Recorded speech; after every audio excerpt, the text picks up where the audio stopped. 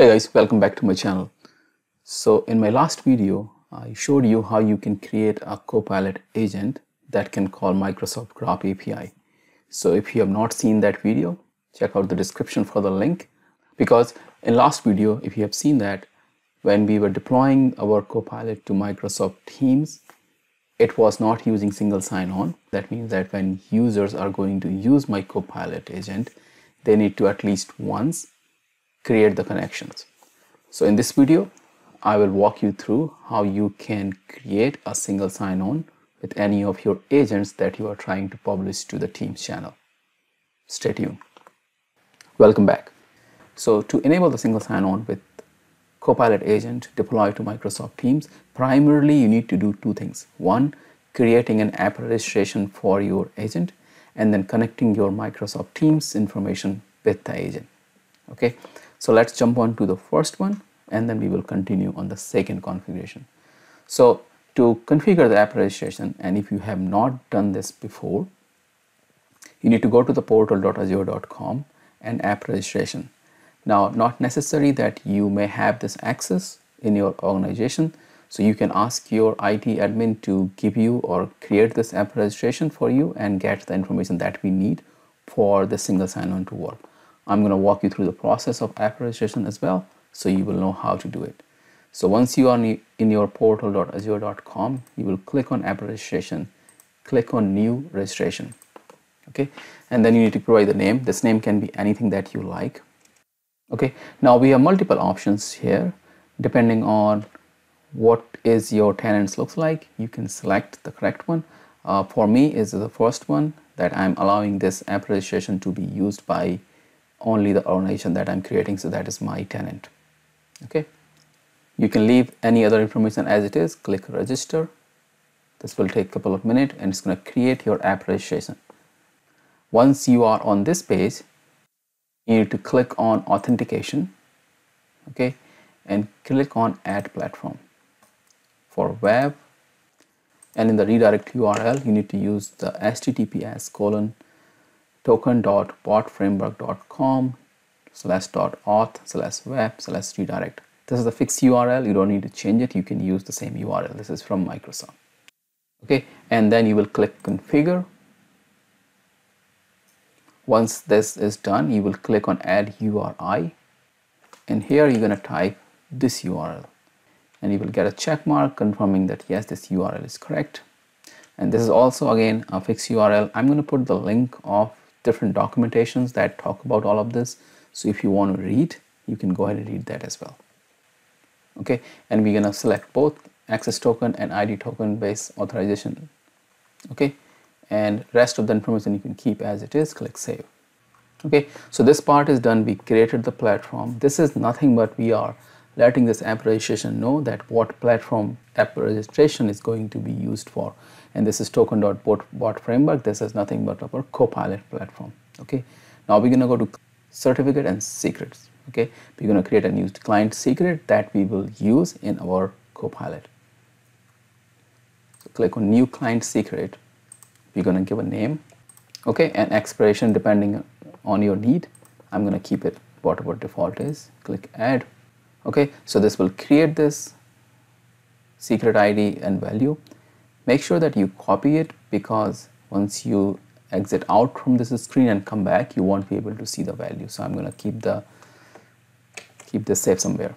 Okay, so app registration part is done for now. We're going to come back and make some more changes here. But now we will go back to our agent. So this is the agent. As I said, if you have not seen my previous video where I showed you how you can create this agent, highly recommend it. Go back and watch that video so you will know what this Copilot is all about. But if you have any other Copilot that you are trying to deploy to Microsoft Teams, this method will work with that as well. So the only thing you need to do, go to your Copilot and start going to the settings, security, and then we're going to click on authentication and change the authenticate manually. Okay, and you can see this redirect URL. This is the URL, if you remember, we were using. So we have told our app registration that what is the platform. Now let's select the service provider as, of course, ADV2 client ID. Okay, that's the client ID that we need to get from the app registration that we just did. So if you go to your app registration here and overview, you can see the client ID here. If you are creating this app registration, it's easy for you to go back and check it. If you are asking someone else, make sure that you ask them to provide you this client ID. Copy it, paste it.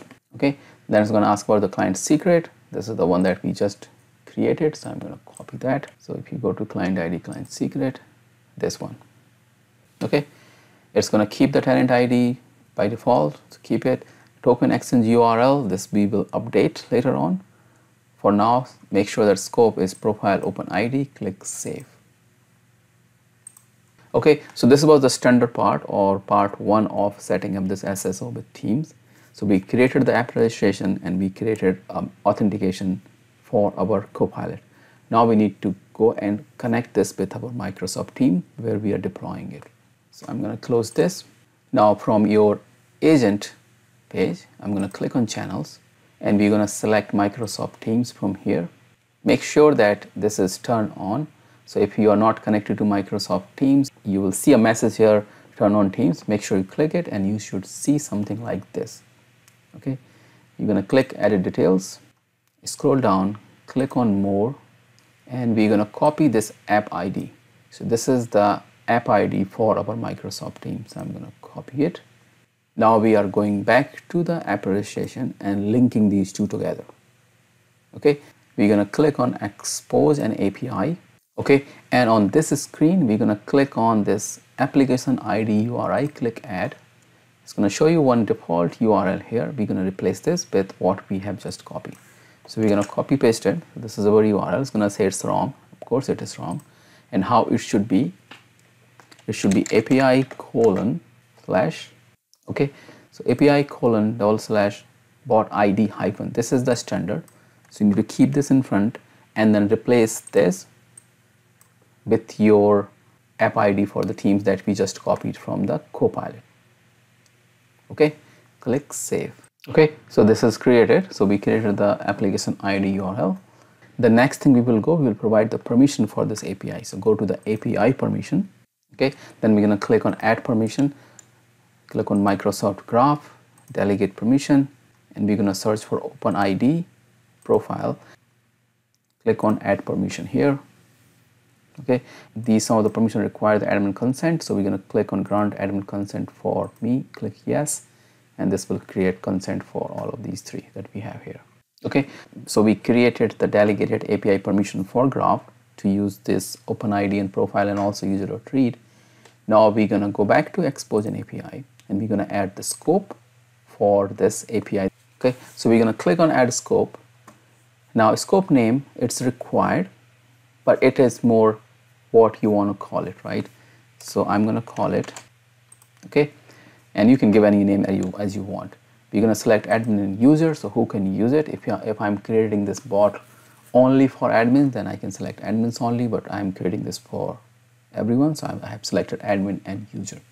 Okay, display name, I'm going to use the same, and also the description, you can type what this is for, and here I'm saying this is for allow user to single sign in. Okay, this should be enabled. Click add scope. Okay, so now we created the application ID, we also added a scope. Now we're gonna register an application, the client application that will be using this API for single sign-on. So click on add a client application. Okay, now here what we are trying to say that Microsoft Teams is actually going to use this app. Now Microsoft Teams, as you know, is an application of Microsoft. Yes, we use it, but this is actually an application in Microsoft Azure tenant, right? So there is a predefined API client ID for that, and I will paste it here, and I will also add a link for the documentation that talk about this. Okay, so this is the client ID for Microsoft Teams, and then we're going to select this. This is our API that we have just created. We're going to click on add application. Okay, we're going to click another time add a client application, because the client ID that we just added, it is for Microsoft Teams mobile and desktop. So that is for the desktop app or the mobile. Another that we have, this one, this is for Microsoft Web.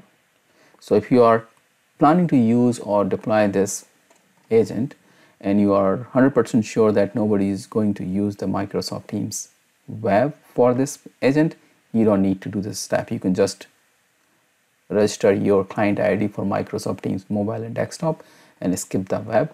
But if you think that this is going to be used by both web and desktop, you should just create this 2 times. Perfect, right? So we added both of them. Now we're going to go back to our Copilot agent and update the single sign-on URL. Okay, so we're going to go back to the channel. Okay, I'm going to click settings, security, authentication.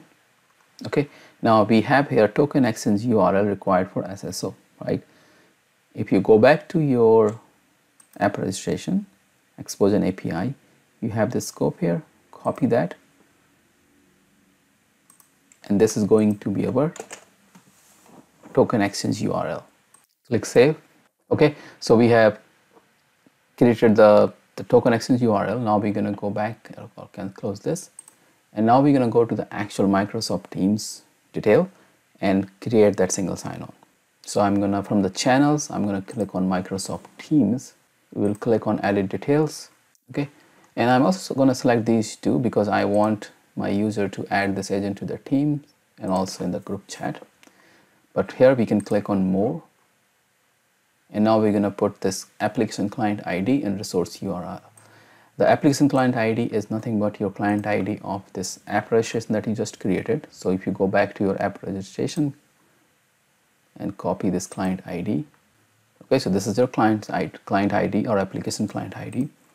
Okay, and then resource URI, you're going to paste the application ID URI from the same app registration.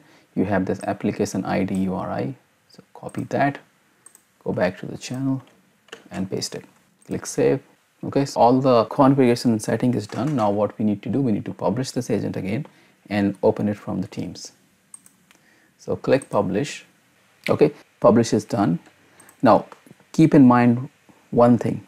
When you set up all this authentication in here on this screen, you will start seeing this login button. Why? Because we have set up an authentication.